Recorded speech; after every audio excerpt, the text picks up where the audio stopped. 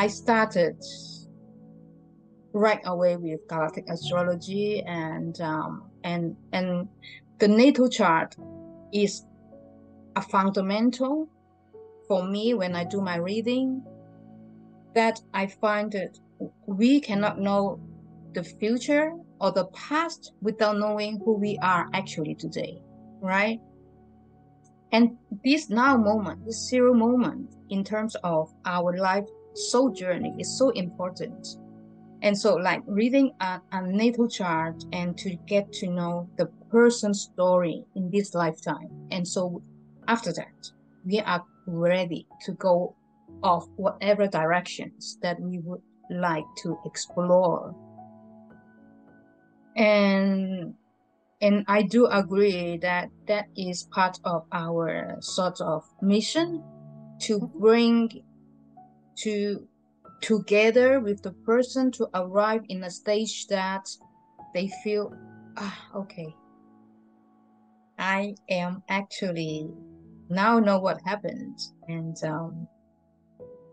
I'm ready to move on to the next journey. And we might be able to give them some hints according to, for instance, the North Node is one of the, for me, is one of the main points in seeing like the future direction, how we can move on from here, where we need to point our intention, and then come back to bring back our South nodes to become whole.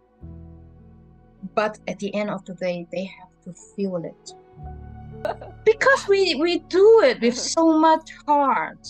We are not doing it with just the technical capacity. We are doing it really trying to bring out the true essence of a person. And also it's important to know that a chart is not a condemnation. Oh yeah, of course, it's not a condemnation. No. Art is full of possibilities and full of potential, and I tend to, well, technically it's correct when we say, you know, that is the malefic aspect and you shouldn't do this and this and that.